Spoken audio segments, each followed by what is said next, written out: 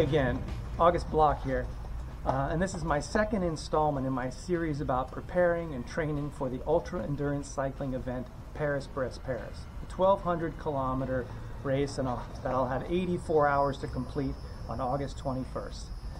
So if you saw my previous video, you'd probably have a good idea about what the event itself, Paris-Brest-Paris, is about, but you may not know what to expect from this video series.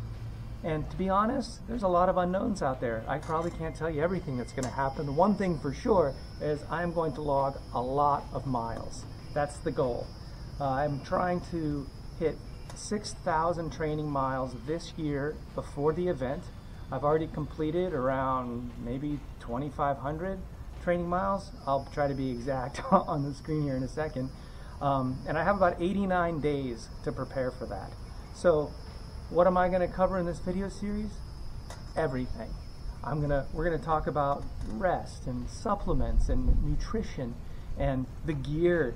Oh man, the gear is fantastic, and these new tires I'm putting on, and anything that has to do with this event. How am I going to schedule the time in my life? How am I going to juggle family and work and training, and how am I going to get out of bed sometimes and keep my spirits up and keep on going? But I have to be committed, and I'm really relying on this community to guide me in that, because I'm not an expert on this stuff. I'm getting some real experience, but I'm really going to be leaning on the people who know more about this than I do. So I'm going to be throwing questions out to you throughout this process, and hopefully you can guide me in the right direction to help me get to the point where I'm at peak performance on August 21st at 5 a.m. in Paris, France.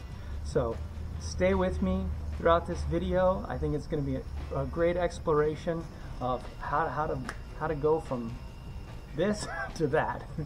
But I think the best place to start right now is going to be with an actual training ride. So I'm going to kick this series off with my first training ride coming up next. Stay tuned. Thanks for watching.